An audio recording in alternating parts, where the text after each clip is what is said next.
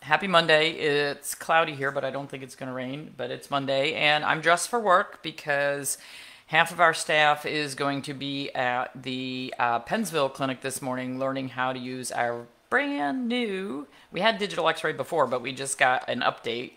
The old one was put in 10 years ago, so we got brand new equipment came in, and they're coming in to do training today, so I'm working at the other office. So before I sat down, I've told you in the past that when it comes time to do a Facebook Live, I never know what I'm going to talk about. I rarely know what I'm going to talk about until, the minute before when Hugh says, "What's our title?" So I have a couple of consultations coming up, and I said, well, let me flip and see what the topic of these consultations is, and that can, maybe I'll find something. And that's usually how I figure out something to talk about. So I pulled up this one, and I said, oh, okay. That is a really weird statement from this veterinarian. So the owner wrote in and said to their veterinarian, I was wondering if you ever run a titer test to determine if a dog needs a rabies vaccine or not. Good question. Just wondering if this may be an option since my dog has a history of seizures and has a lot of allergies and other problems. And I'm hesitant to put anything else in his system at his older age. And this is a 9-year-old dog with a history of seizures, allergies, GI problems, etc., etc. So in my clinic, just that history of seizures alone would be enough for me to say, hey, we're in a state where we can write exemptions. Let's write an exemption for this dog. And I would not recommend. Hi, Sharon. Hi, Joyce. I would not recommend vaccinating this dog for rabies. So here's the veterinarian's answer, and I want to know what rock they're hiding under and where they studied immunology and where they got this information from. It says, unfortunately, there is not a reliable rabies vaccine titer that can determine vaccine protection in dogs. Excuse me? We've been doing those for years. We have to do those to export dogs in and out of the country. That's what Kansas State University Lab does. That's what Dr. Rob does. That's what Gene Dodd's Hemopet Lab does. Yeah, we can do a rabies titer. But this is their veterinarian's answer. There is not a reliable rabies vaccine titer that can determine vaccine protection in dogs. There are other vaccine titers that can help determine some types of immunity, but not for rabies. Also, since rabies vaccination of dogs is a law and regulated by state and local health departments, they will not recognize a rabies vaccine titer as proof of immunity. Now, that part is true in most states. Delaware is changing that. However, we're in New Jersey, and they do recognize exemption letters. So, and the veterinarian goes on to say, I don't see that your dog has had an allergic reaction to vaccines or a seizure after vaccination in the past. Well, he's probably, and I haven't gone through it all, but he's probably on anti-seizure meds.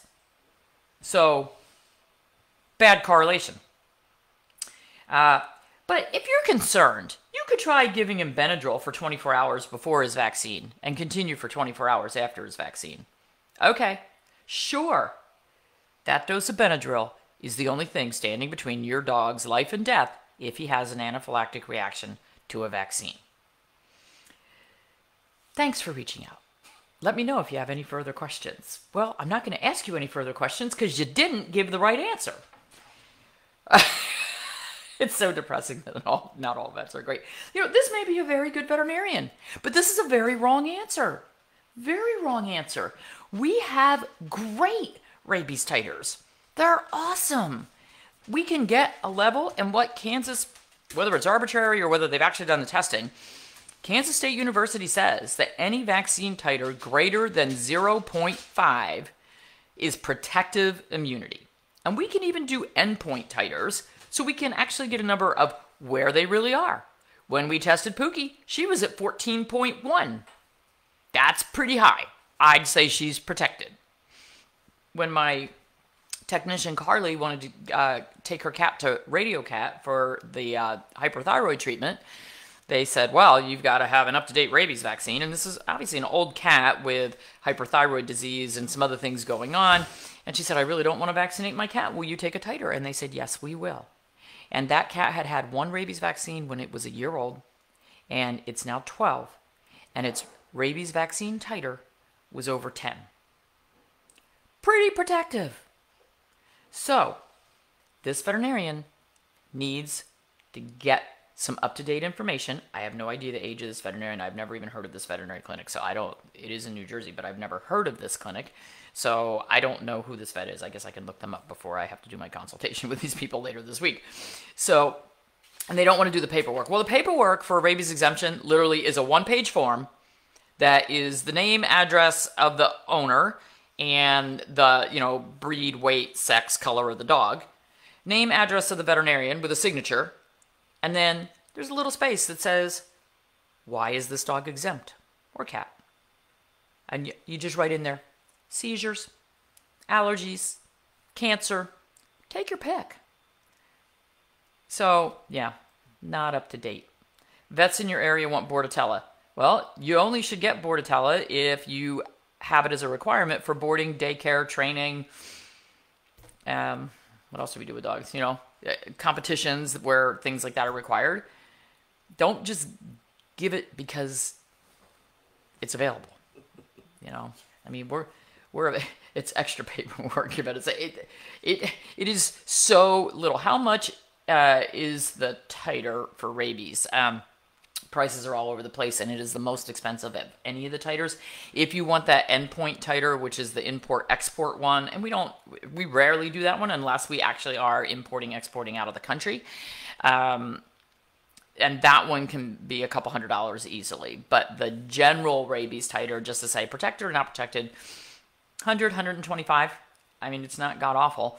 The problem is townships and counties and states will not recognize a titer to replace vaccination for licensing. Now, we've got some township clerks in our area who are taking them. That's illegal in New Jersey to take a titer, but they're doing it. So I can only assume that these clerks and township people are a little more on the holistic side, or they don't know, they don't care, and they're just like, oh, there's something that says your dog is protected. Got it. Good enough. So I don't know. But hey, if they'll take it, and I'm happy. So is it driven by the need for revenue too, or is it a way to ensure that pets come in for an annual well check? Well, I mean, the rabies vaccine is required for licensing. It is a zoonotic disease that is not treatable. So there's a good reason why we want to get as many pets as possible vaccinated for rabies, especially if you live in a high-risk area. Rabies is endemic in our area. There are cats and raccoons and skunks that are positive in our county, well, both counties where my practices are, almost every month. I mean, it's an all-year-round thing. So rabies is endemic in our area. I have had animals in my practice bitten by rabid animals. It is a problem. But if I have an animal who's had a vaccine in the past, and usually what I tell people is, hey, just for your own information, let's get a titer and see if they're protected. Okay, they're protected. Great, we can write an exemption. We know you're okay. So it's up to you. Okay, yeah, protectthepets.com is Dr. Rob. And so he's probably the least expensive way to go. But you've still got to get the blood drawn and spun down. So you've got to go into your veterinarian. You're going to have to pay for an office visit and the blood draw. But then you can have it shipped there, or you can ship it there yourself. So just don't register or license your dog. Well, there is that flying under the radar thing. I can't promote that publicly on a public forum. That's your choice and your option. So, okay, I got to go to work.